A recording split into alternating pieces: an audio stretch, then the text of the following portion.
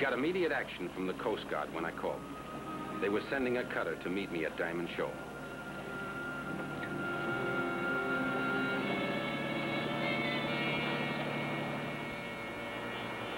I hove to just off the reef where we picked up the two men.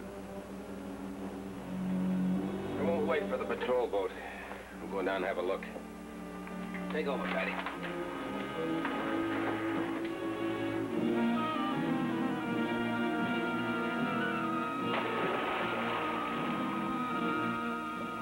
A boat had been sunk, that much was certain.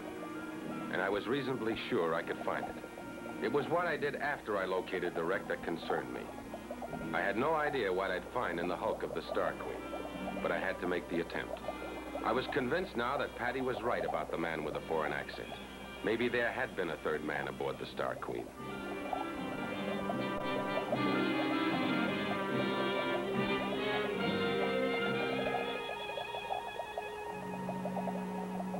The search for the Star Queen took longer than I expected.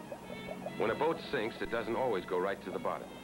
The currents push it around, and it could wind up a couple of miles from the point where it went down.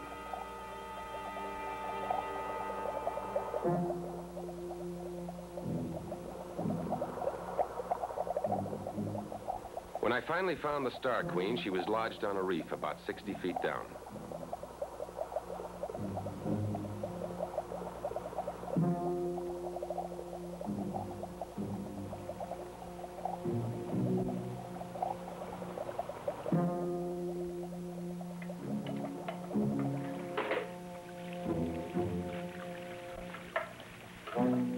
I was ready to leave. Then I saw it. The piece of wood had one word on it: help.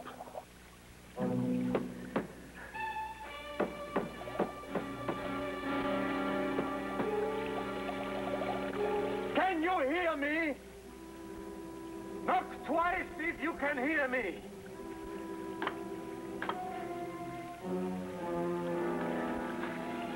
There's two of us. A woman. The air. Very bad. Do you understand?